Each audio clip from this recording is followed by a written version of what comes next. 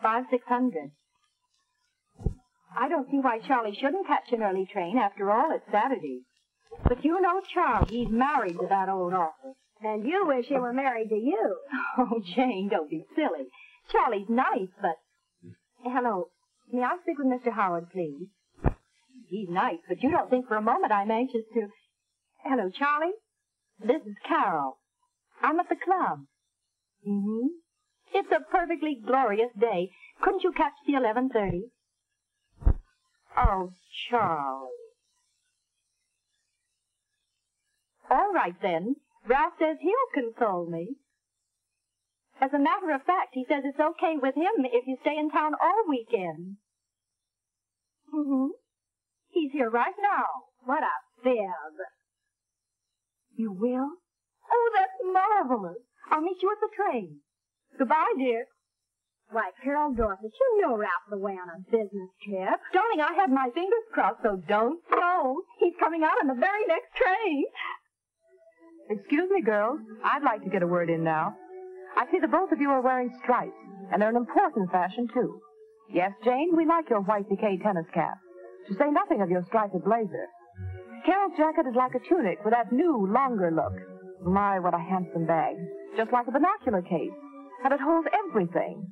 Well, that is almost everything. Charlie will arrive soon.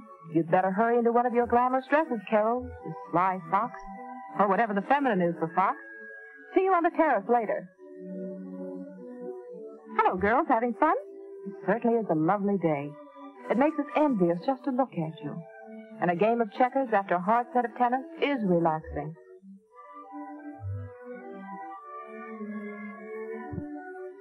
Ouch! Jane, you're such a scamp.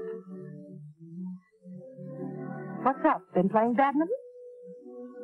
That striped Sura play dress Alice is wearing is just the thing for tennis.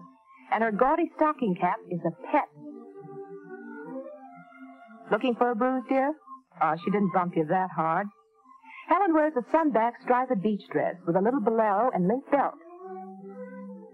There's lots of gold in that there print.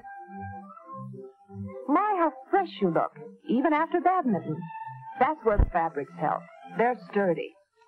Martha covers her brown shorts with a matching bolero and skirt. Patsy adds a little girl skirt to her play suit. Hi, Gloria. Oh, what a lovely hand-painted slack suit and parasol to match. Gloria always has a secret to tell. Oh, it's only a pebble in her shoe. Now we get a closer view of her black and white ramps. Cool, comfortable, lightweight, extremely smart, and the most popular sport shoe of the summer. And here's Carol, all ready to meet Charlie. We know he'll like your plaid jersey dress and Kelly green snood. Goodbye now. See you all this afternoon. I hope Charlie doesn't hear that Ralph hasn't been at the club today. I think you're headed for trouble. Well, he's having fun on the golf course, isn't he? They ought to be finished soon. It's only 4. Oh, good. Then we'll have time for tea out on the terrace. Will you see if my bow's straight? How you girls love to chatter. Well, it's my turn now. Carol, that's a cute bit of organdy frou-frou on your gray print dress.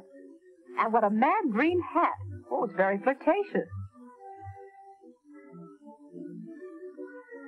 Jane is pretty as a picture in her gay pink snood, and her big organdy collar is superb flattery. See what long, slim lines her print tunic dress give her. She's wearing blue ramps this afternoon. Isn't it a pretty shoe? And a pretty color, too. All set? Well, off we go to join the other girls at tea. Hello, everybody. Oh, my, we hardly recognize you. You're letting the men wear the pants this afternoon.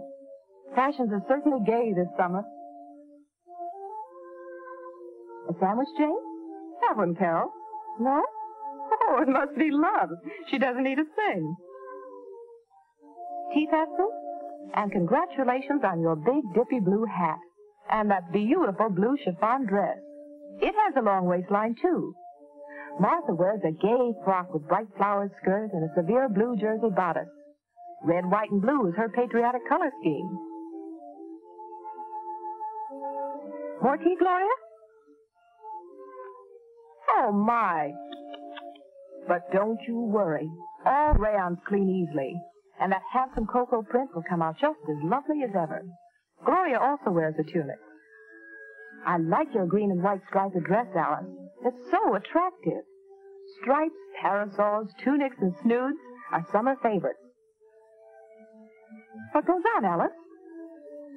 The men are putting right in front of the club. Good shot, Charlie. You'll have to be good to beat that, Howie. The finish is going to be exciting. You girls go over and watch it, and I'll see you at the dance this evening. Incidentally, I'm betting on Charlie. Goodbye.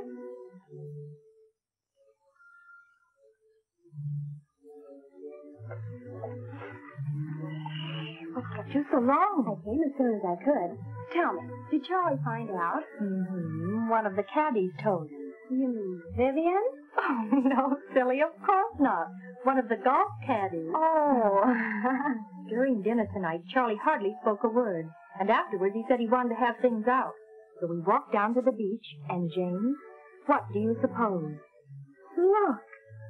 Carol, it's beautiful. Oh, I'm so thrilled. Charlie said he wanted to tag me so he wouldn't have any more of that Ralph competition. He said he bought it this morning right after I telephoned. It's easy to understand why Charlie felt that way. You look so desirable in your new dress. It's just what a girl should be wearing when her beau proposes. Look at its romantic Wallstein skirt with black lace inserts. Look at the fragile bodice and the spunky shoulders. Jane has a new dress, too. Her skirt is made of layers and layers of pink and gray net. The waistline is longer for evening, too. Oh, very pretty and gay. Hold it out for us, Jane. No skimping on fabrics this season. Why, here's Gloria. Come see what Carol's got. Isn't that something? 12 carats and a whole slew of baguettes.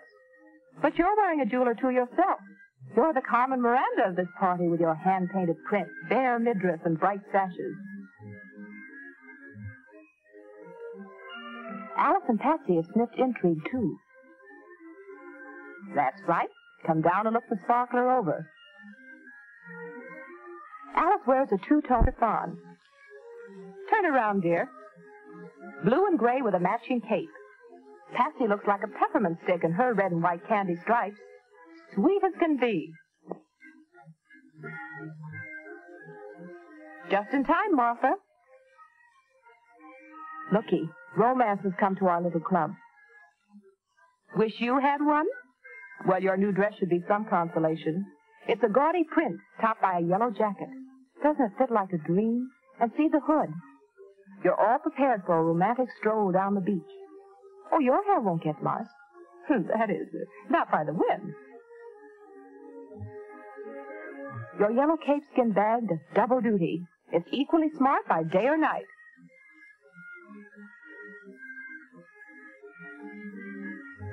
We were expecting you, Helen.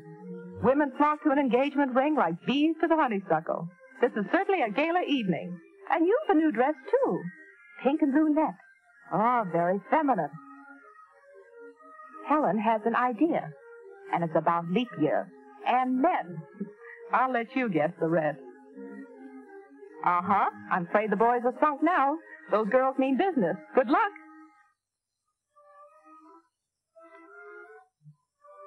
All right, Carol and Jane, be smug. You've got your men. But don't forget, nice clothes do help, don't they? Well, they say clothes make the woman, and they certainly make the man.